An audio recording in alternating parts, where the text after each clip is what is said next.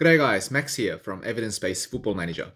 Today we're going to have a look at the infamous marking system in Football Manager and try to find out whether the system is working as intended. In Football Manager, marking is very confusing because there are so many different ways to ask your players to engage in a marking duty. For example, in the tactics screen here, you can ask your players to either mark a specific player from the opposing team or mark a specific position on the field. In addition to this, there is a button here called Mark Tighter, which supposedly tells your player to mark the opponent player a little bit tighter than usual. Also, if you go into this tactics screen here, there is a button here called Use Tighter Marking, which again supposedly tells your entire team to mark their opponents a bit tighter than usual. So straight away, there are some questions that arise by looking at these buttons. So what happens if you turn on this Use Tighter Marking function here without actually telling your players who to mark? What happens if you turn on this Mark Tighter button here from the player instruction screen without actually assigning the opposition player to be marked? What happens if you turn on both Tighter Marking button here and the Use Tighter Marking button here at the same time? Like, what happens then? So these are all questions about the marking system in Football Manager that are not explained very well in the game. On top of that, during a match in Football Manager, if you go into the opposition instructions page, you can choose a player from the opposition team and ask your team to tight mark that player. Again, the system is not explained very well in the game, so here it doesn't tell you who is actually doing the marking. For example, if I want to turn on tight marking for Ruben Dias from the opposition team, am I telling all of my players to tight mark Ruben Dias, or is the job given to whoever is closest to Ruben Dias on the field? It's all very confusing, and I will try to get to the bottom of this marking system as much as I can in this video. So as always, I'm going to use a controlled match environment in order to test the marking system in Football Manager. I'm using the Community Shield match between Leicester City and Man City at the start of the pre-season in England. This match is held at a neutral venue at Wembley Stadium, so there is no home ground advantage to either side. I've added a second manager in the game, so I'm in charge of both teams, Leicester City and Man City. So let's proceed to the match, and first of all, let's test out this part here, mark specific player. So I'm going to instruct the two Leicester City fullbacks, Luke Thomas and Ricardo Pereira, to mark Ruben Dias, who's playing as a centre-back for Manchester City. Okay, let's just wait for the tactic to update itself. Okay, so I'm just going to change the match setting to 2D Classic, so it's a bit easier for everyone to see the movement of the players on the pitch. So Luke Thomas, who is the Leicester City left back, is wearing the number 33 shirt here. Pereira, who is playing as the right fullback, is wearing the number 21 shirt. And Ruben Dias of Manchester City is wearing the number 3 shirt. So you should focus on the movements of these three players on the field. So when Leicester City is in possession of the ball, the two Leicester City fullbacks are playing in their regular positions as fullbacks. But as soon as Manchester City takes possession of the ball, you can see these two Leicester City fullbacks running up the pitch towards Ruben Dias as per the marking instruction that we gave them. Okay, let's try changing the player being marked. So this time I'm going to instruct the two Leicester City fullbacks to mark Kevin De Bruyne from Manchester City. Okay, let's wait a while for the tactic to update. And now you can see Luke Thomas and Ricardo Pereira running towards Kevin De Bruyne when Manchester City is in possession of the ball. So at this point, I am happy to make the conclusion that this function here, mark specific player, is working as intended. Now let's see what happens when we turn on this Mark Tighter button. So the two Leicester City fullbacks, Luke Thomas and Ricardo Pereira, are instructed to mark Ruben Dias, same as before. And in addition to that, I will turn on this Mark Tighter button for both Thomas and Pereira. Now let's just wait for the tactic to update. Okay, so let's just observe for a while to see what happens. Okay, so the two Leicester City fullbacks, Thomas and Pereira, they are still marking Ruben Dias as instructed, but I don't notice any significant difference in the way that these players actually behave on the pitch when the Mark Tighter button is turned on. So what I'll do is I'll show you these two screens side by side. So the screen on the left is when the Mark Tighter button is turned off, and the footage on the right is when the Mark Tighter button is turned on. So I'll give you guys a moment to compare the two footages. So I want you guys to try to compare these two screens side by side and see if you notice any difference in terms of how the two Leicester City fullbacks actually behave on the field when they are marking Ruben Dias. Okay, so I don't know about you guys, but I'm not noticing any difference between these two footages in terms of how the two Leicester City fullbacks are marking Ruben Dias. Okay, in that case, how about this button here in the tactics screen, use tighter marking. So again, Luke Thomas and Ricardo Pereira are instructed to mark Ruben Dias. And in the Leicester City tactics screen, I turn on this option, use tighter marking. Again, I have two screens side by side. So the screen on the left is when the use tighter marking button is turned off. And the screen on the right is when the use tighter marking button is turned on. So again, I'll give you guys a moment to compare the two screens. Okay, again, I'm not noticing any difference between the two screens in terms of how the two Leicester City fullbacks behave on the field. So yeah, I don't think the two Leicester City fullbacks are marking Ruben Dias any tighter when the use tighter marking button is turned on. So guys, at this stage, my conclusion is that the player instruction, mark tighter, and the tactical instruction, use tighter marking, are not working as intended, at least according to the experiments that I've shown you here today. Now, let's check out this part here, mark specific position. I'm still using the same Leicester City versus Man City match, and I will instruct Luke Thomas and Ricardo Pereira to mark the DC position. Now, it's not very clear whether this DC position is from my team's point of view or from the opposition team's point of view, but I guess we'll find out soon enough. So let's just wait for the tactical change to take effect. Okay, so now Man City is in possession of the ball, and the two Leicester City fullbacks are staying in their regular playing positions as fullbacks. So they don't seem to be interested in marking the DC position as instructed.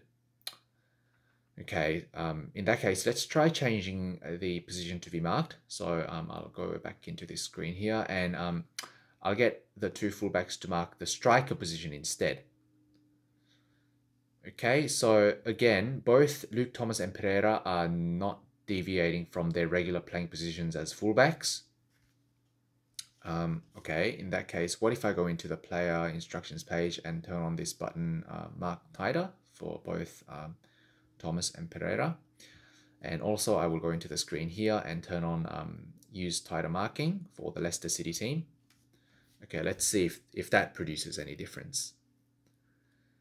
Yeah, I don't think so, guys. So the two Leicester City fullbacks are still not showing any signs of marking the striker position. So guys, unfortunately, my conclusion now is that this function, mark specific position, is also not working as intended. Okay, next, let's see if the opposition instruction system works as intended. So we're still in the same Leicester City versus Man City match here, and I will try turning on the tight marking option for Ruben Dias of Manchester City. Okay, let's wait for the tactical changes to update. Remember, Ruben Dias is wearing the number 3 shirt, so I want you guys to focus on the movement of the number 3 shirt on the pitch.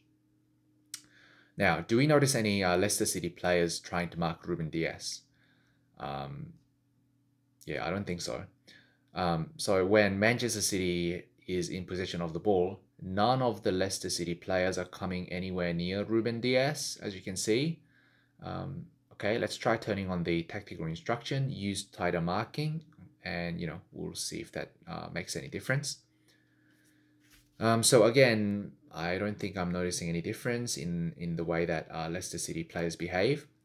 You can see here Manchester City is in possession of the ball now, and there's really no one around Ruben Dias. None of the Leicester City players are, coming up to mark Ruben Dias. So guys, the option to tight mark a player under the opposition instructions page in Football Manager is also not working as intended, at least from what I can observe here. So guys, out of all the different options available in the game Football Manager related to marking, the only one that seems to be working is the option here, mark specific player. Okay, having established that, what I'll do next is to conduct a series of control tests in order to find out more about how the process of marking actually works in the game. So this time, I'm using a friendly match between two Portuguese teams, Benfica and Santa Clara. Again, this match is held at a neutral venue, and I've used the game editor to equalize the attributes and the hidden attributes of the players from both teams. Okay, I'll just show you the tactic for Santa Clara. So this team is using a 4-3-3 tactic, and this guy here in the midfield is playing as a deep lying playmaker. Playmakers in Football Manager are hard-coded to receive more passes from their teammates, so you can expect that this guy is going to be the focal point for the Santa Clara tactic. I'm also going to instruct the Santa Clara team to distribute the ball to the playmaker. So I'm really trying to make this guy be in possession of the ball in the Santa Clara team as much as possible. Now I'm just going to run 10 matches with this setting. So after every match, I go into the match report and I record some statistics for the Santa Clara DLP, including the number of passes, pass accuracy, running distance, and the match rating. So I guess this set of data from the 10 trial matches, it's going to act as like a baseline control data. Next, I'm going to run further 20 tests with the same setting, except this time I'm making one change. So when the match begins, I go into the tactics page for the Benfica team and I instruct the Benfica striker to go and mark the Santa Clara DLP. Okay, so I'll just wait for the tactic to update. So here you can see that whenever the Santa Clara team has the ball, the Benfica striker is going after the Santa Clara DLP as I instructed. So after each of these 20 trials, I record the same set of statistics as before for the Santa Clara DLP, including the number of passes, pass accuracy, running distance, and the match rating.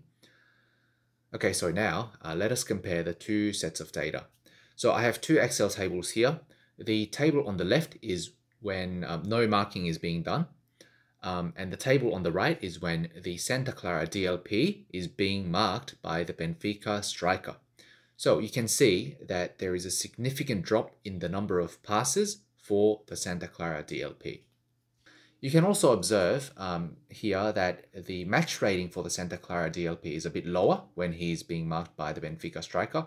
So you can really see that when a player is being marked in Football Manager, there is a significant drop in the level of performance, especially in the number of passes and the match rating, as we can see from these two Excel tables.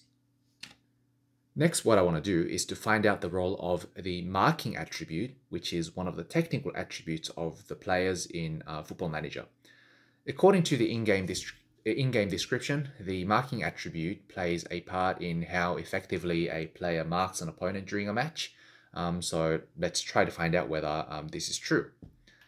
So I'm using the same experimental setting as before, using the Benfica versus Santa Clara match. Except this time, I go into the Benfica striker's page here and I use the game editor to change his marking attribute to 20 out of 20.